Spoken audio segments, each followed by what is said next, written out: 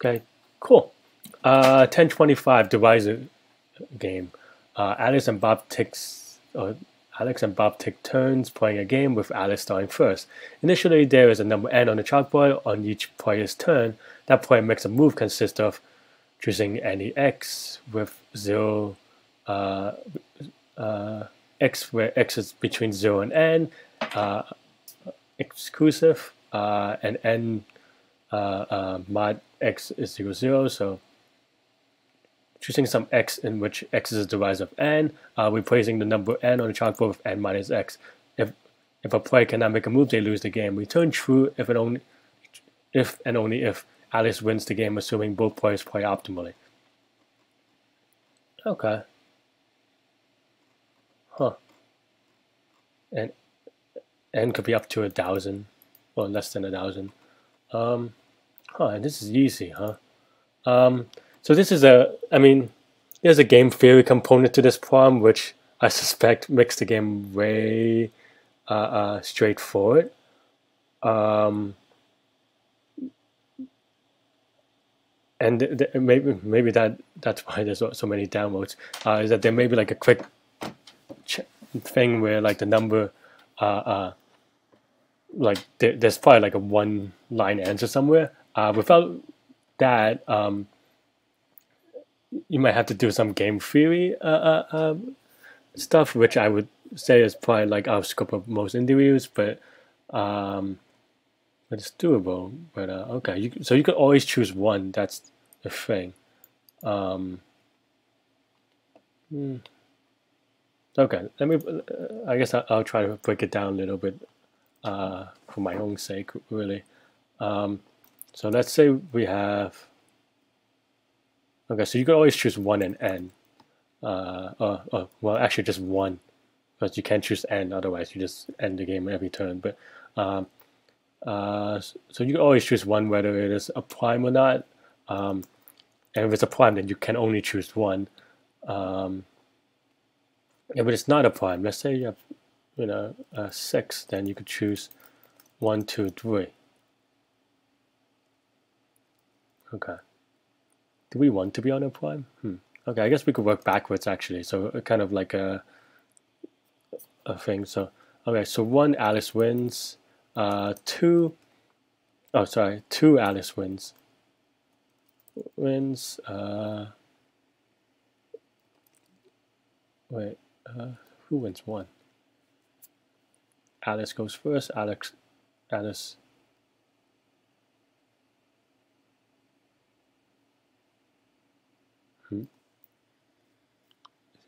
I'm misreading the phrasing on each place.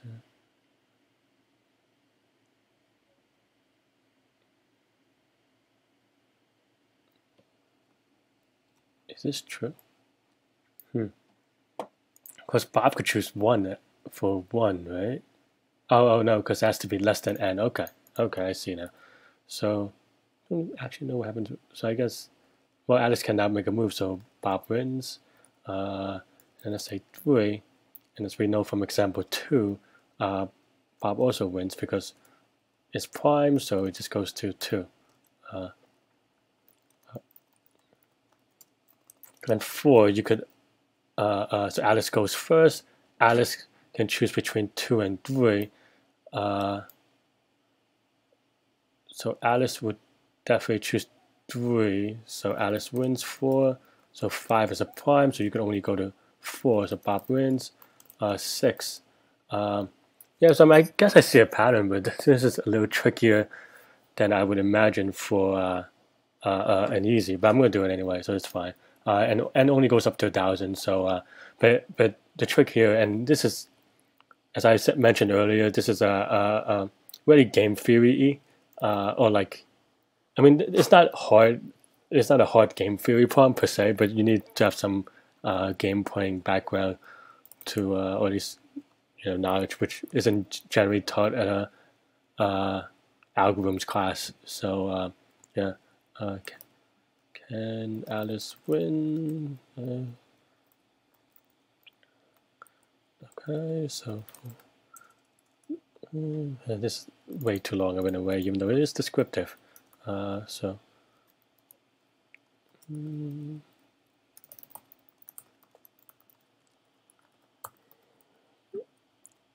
as we know, 1 can I win? So Alice can win, right? Okay, now we go from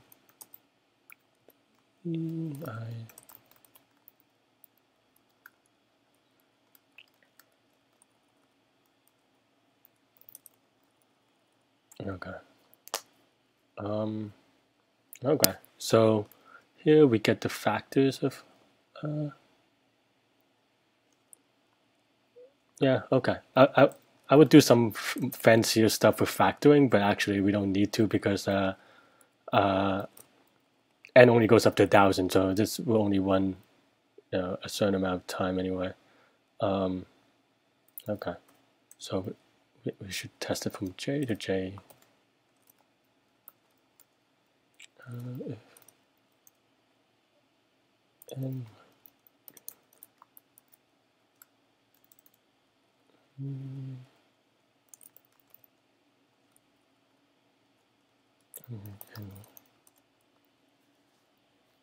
n maybe I'm saying this a little weird, but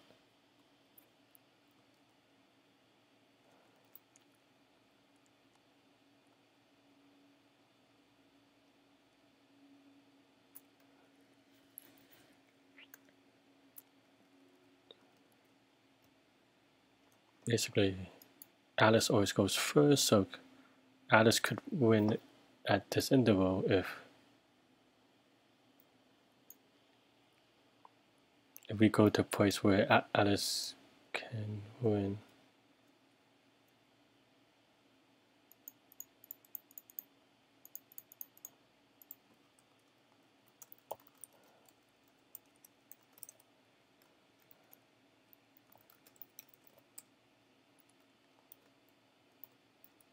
Somewhere like that, but maybe I have to.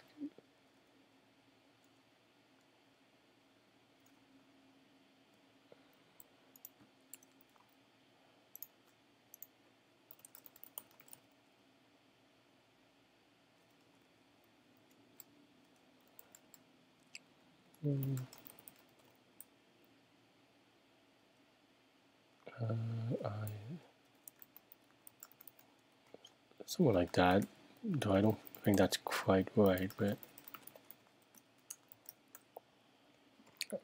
okay.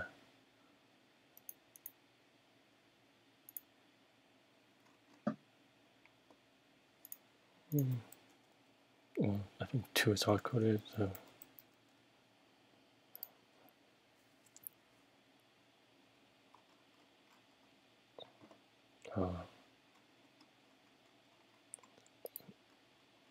It's actually slightly hard to read. Okay, I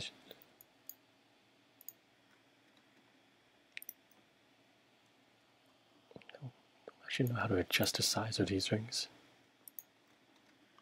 Okay. 2, 3, 4, 5.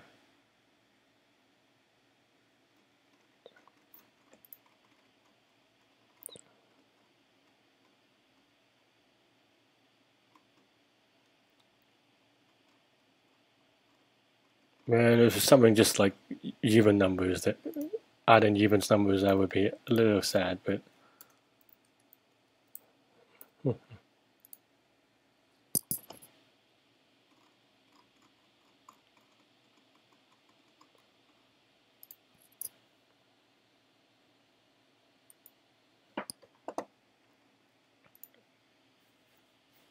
that's what the pattern is telling us, though. I guess during a contest we would not have known that, which is what would this formula weird.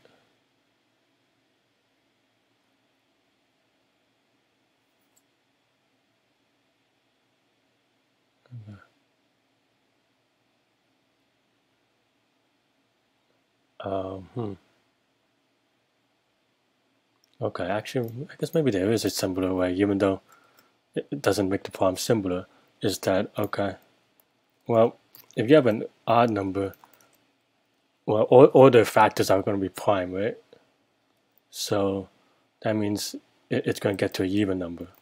If you have an even number, then I guess you could go, well, you can always take 1 and it gets odd number. But then you could always stay in even number. Does that actually help anyone? Even or odd? I don't know how that helps actually.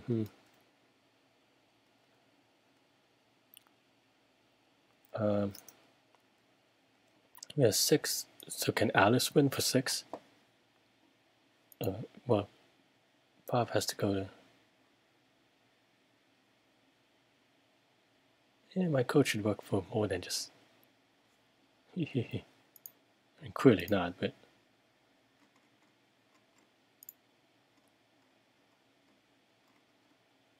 It should work with 2, 3, 4. So Alice should win for 4 for sure.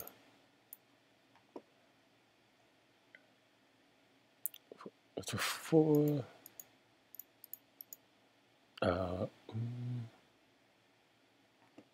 4 checks is 2. And then 3.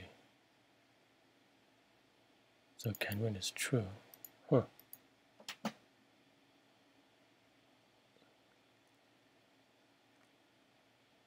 But yeah, probably structured as well.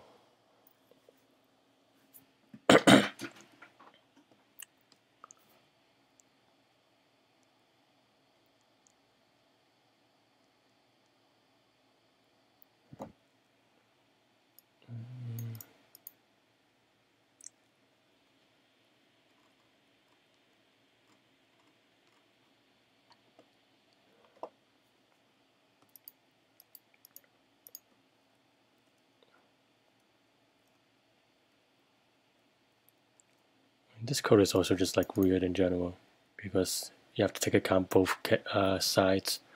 Okay. Yeah. Because for 5 you want to take. For 5 you're going to get to 4. 4 Alice wins, so.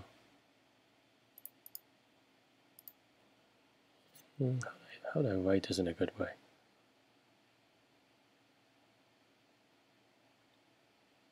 So, Alice could win if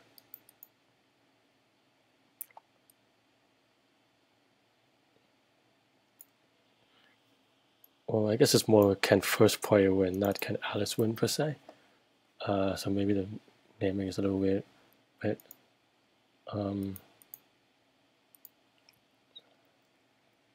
6 can 6 get to a state? So 6 you could do 1 with 5, so Alice wins. So okay, so I mean 6 win automatically, and then with 7, Alice goes first. Alice, well, it's a prime number, so Bob wins again because it can only go to 6. 8. Well, Alice goes, but and Alice can get to 7, so then Alice wins again. I mean, this is not right. Oh, yeah.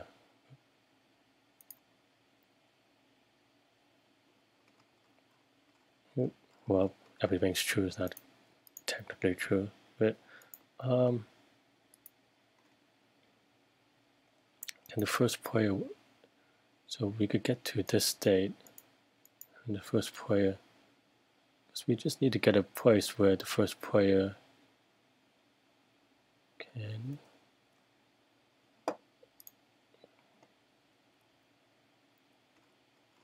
man, I'm struggling a little bit with this. Usually I write this recursively. Maybe I should go back to that. But basically, okay, so I is a winning state. If we could get to a state that we could get to a state that the opponent cannot win. The opponent wins next time. Okay, so but that so if this is what that means in code means if this is so this is 1 if 1 is 0. Okay. If this is 0, then this should be 1.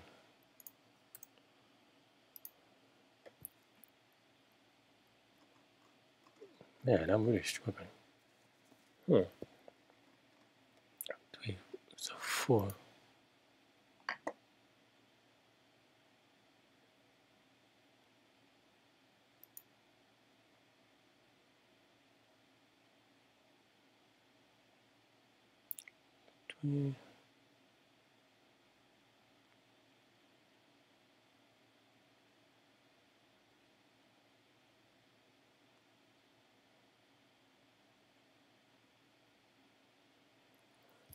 Okay.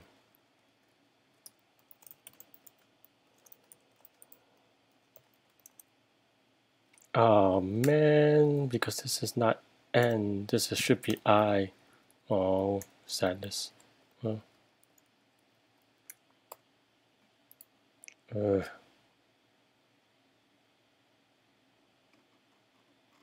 okay, well, mistakes were made. Okay. Oh my god, I can't believe I spent so much time on a typo. Okay, I mean, at least I feel a little bit better about myself.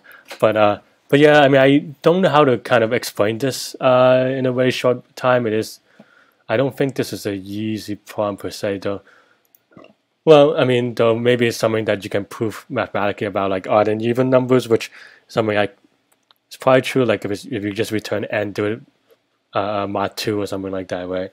But I did it the game theory way, which is not something that I would or able to explain in a quick way. It's just that if given a certain state, if you could get to other states that of you're winning, you are starting in a winning state. If you could get to other states in which your opponent cannot win, right? So I mean, which it's a very wordy way of saying it. I think I'll link some literature later on, but around that stuff.